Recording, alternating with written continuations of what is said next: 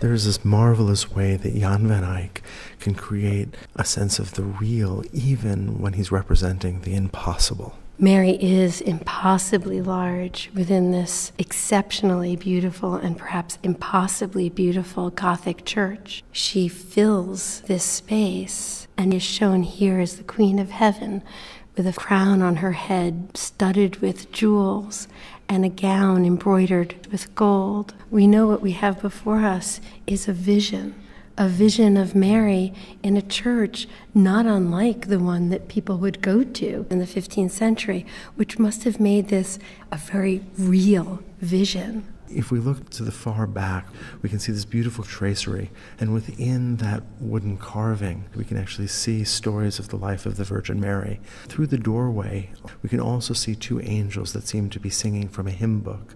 And if we look just over Mary's left shoulder, we can see a sculpture that shows the Virgin Mary holding her son just as the Virgin Mary before us holds Christ. It's as though that sculpture in the niche behind Mary has come alive and is flesh and blood before us. And what makes this all so much more believable is what Van Eyck is able to do with light.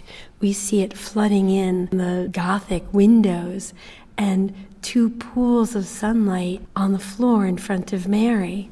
We know that we're looking toward the east end of the church.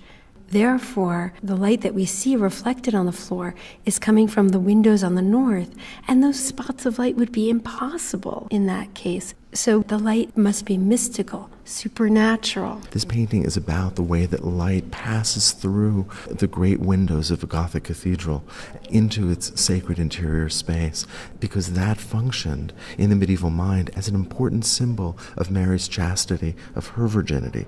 This is an ideal church. This architecture doesn't exist in the world, but is Jan van Eyck's fantasy of the perfect interior for Mary, to enthrone Mary. This is a way of representing the heavenly sphere in an environment that we can recognize.